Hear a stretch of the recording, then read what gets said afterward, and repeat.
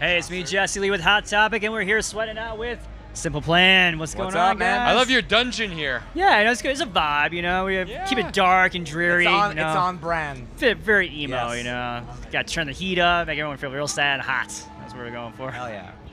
So thanks for stopping by. I know you guys have a busy weekend so far. Has there been any highlights? I'm thinking one really big one. Today's show was insane. Yeah. Like, it was just so good. The crowd was really big from either side. Even like in front of our stage, obviously the reaction was great. Yeah. But from the sides as well, it was just very big. People celebrating the songs that they love. Right. And it was just awesome. Yeah. And we were pretty good too.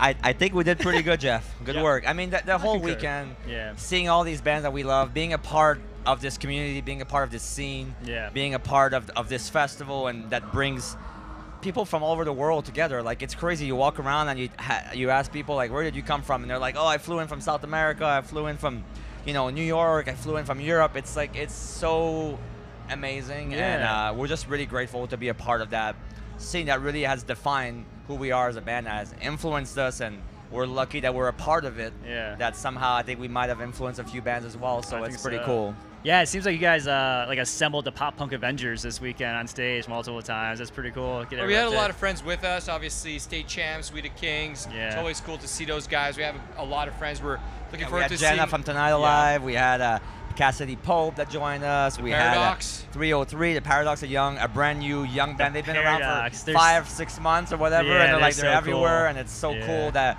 we're friends with them, and we just love supporting all these different artists, and and also trying to bring diversity to this scene as well, because for a long time it has not been that great. So we see ourselves as a band that has to help with that and use our platform to bring out more girls, more people of color, and change this scene for a more positive way. And I think that we're proud to be a part of that as well. It's a beautiful thing, man. I love that. Yeah. Other big news though from this weekend, you guys announced you're releasing a documentary about the band. Yeah, man. Dude, it's been 25 years, since we've been doing this, and the last year was a great opportunity. Like, there's a lot of great things happen, like we played some crazy shows all around the world, and we had a videographer with us, following us through it all. So it's sort of I think he would be a little offended that you call him a videographer. It's a director, video, but it's okay. Right, you're right. But that being said, it's cool to see someone else kind of telling her story and kind of expressing to. So basically, there's some nostalgia. Obviously, we're throwing back to to things from our archives and everything. But it's also a lot about like what's going on now with the band, and it's very positive. There's a lot of growth. There's a lot of great things that are happening. So what an honor. What a great thing, I think it's going to be the most ambitious and most special project we've done as a band in our whole career. It's coming out on Prime Video next year. We still haven't seen it, so I really hope it's going to be awesome. But, I mean, like Jeff said, they follow us for a whole year. We give them unprecedented access to the band, like backstage and, in hotel rooms, on buses, in our homes. Like, I think we also gave ourselves a chance to be more, like Lars Ulrich will say, more vulnerable. Like, we literally talked about things that we were maybe not that comfortable with, and we got outside of that comfort zone, and we were able to. I think in the past we were a bit guarded, know, like if anything, and we're control freaks. So I think that in the past, and social media kind of does that too. You show your best side, and you never show your vulnerability, right? Right. So having someone who basically gained our confidence, throughout the year, basically allowed us to open up and just show the real deal, I mean, you had to get comfortable with them at some point, right? Because they were with you for so long. Yeah, we had the enemy with us. Yeah, right. There you go. The snake in the grass or whatever. That's right.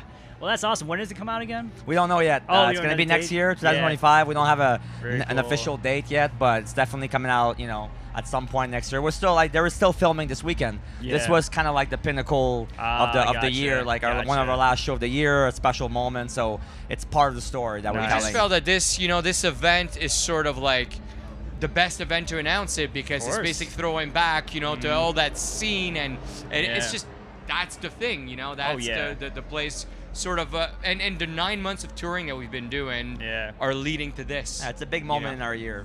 Did you guys pick a title yet for it? No. No. All right. It's gonna have to be a sexual pun. I Of believe. course, obviously. Obviously. Yeah. Speaking of sexual puns, are you guys playing this album in full this weekend? Did you play it in full? Or we went a little rogue. Yeah. We cheated. The whole thing we wanted to do was to celebrate. Yeah. The album and obviously these songs. See, I told you no one would complain. Well, people are stoked. We just felt like playing it back to back in a context like this on such a huge stage with thousands of people, watching. It's not always we're not big fans of playing albums back to back. It's not the right context. context. Yeah, so we felt like, hey, let's play some stuff. Let's play like a medley of all these songs. I think we played 4, 5, or 6 full songs, and then we did like little snippets of all the other ones. Nice. And it came out awesome. People loved it, and then we were able to play all the other songs that people love from the band. So we went a little rogue, and I think it was the right move. I think people definitely enjoyed it. That's for sure. Thank you. This is an awesome album, man. Was this a real party? Did you guys actually get crazy like this? Dude, I'm going to tell you a really good story. Yeah, please. So we meet all these beautiful people, right? Yeah. And then they're inviting us to a party. Mm-hmm. And we went to the party. We never found the address. They gave us a bad address. A bad address? Dude, I'm telling you. So they didn't want to hang out with you, They Jeff. just didn't want to hang out with me. Oh, what a bummer. So I had no game. Yeah, it was shot in New York.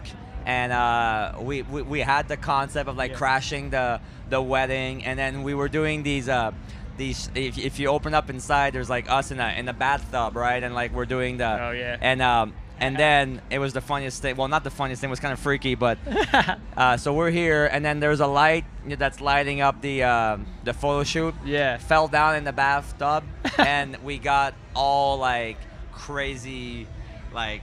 Electrocuted. But me because I was you, outside. because you were the only one not safe. there. Yeah. But everybody just freaked out. The photographer, like the label, they're like, their first album's not even out yet, and they almost died. and I'm like, you guys missed it. My life insurance. I was ready. And then this is the photo after that we shot. As you can see, not as fun and big party. It was a little bit after more almost being electrocuted, having shards of glass in your feet. Yeah, we look a little bit more bummed out. So anyway, that's the story of that. Was this pretty also cool. when you found out that there was no address, that the party didn't exactly. exist? It's very emo. Oh, we were man, so such sad. A bummer. I bet they're regretting it. I bet they're regretting it now. All right, so after we're done nostalgia dumping and having such a great time this weekend, what's next for Simple Plan? I know we've got the documentary, of course, but what's the next plan? We're gonna be taking a bit of time off. Start thinking about new music. Very cool. Yeah, new music. Yeah. I think we definitely want to have some stuff out next year. So that's the next step. And then it's a lot of touring's coming up. We already announced an amazing big lineup of dates with the Offspring next year. We got Japan and all over Europe with them. So that's gonna be really fun. And we're also working on some headline, tours. So it's gonna be it's gonna be a big year again. Big Never stops, right? Never Try stops. our best to just keep going.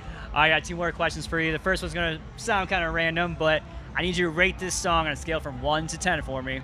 All right. Bohemian Rhapsody by Queen, of course. Dude, that's 12. Yeah. That's pretty epic. That's like no wiggle room. Such a good track. I mean, it's just like breaking all the rules, but unforgettable, right? Nice. And it's very ambitious, which I love, Yeah. It makes me think of My Chemical Romance, kind of like with their Black Parade, trying to push the boundaries and doing something great. 100%. I mean, it's a heavy comparison, but I think you wouldn't be alone in thinking that. A lot of people. For a lot of I people, think they're definitely influenced by that era of like concept albums and everything. Yeah, but a lot of people do consider MCR kind of like the queen of the emo generation, for sure. Very talented band. So that was Bohemian Rhapsody was Gabe Sporta from Cobra Starship's answer to this next question I have for you guys, which is, what is the greatest song of all time?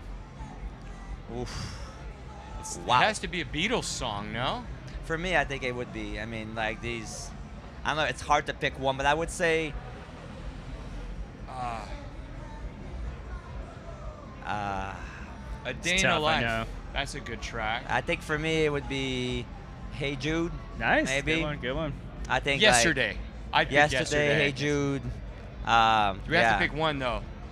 What do we do? You guys can split it up. It's okay. Yeah, okay. Yeah. We're going with the Beatles. I'll go with Yesterday. Yesterday and Hey Jude. 2 different sides. Hey Jude, Yeah, well, you guys are united on the Beatles at least on that. Yeah. Awesome. Well, guys, thanks so much for hanging out, Chad. Thanks for having us. Everyone Thank go you. stream the crap out Simple Plan. Look forward to that documentary.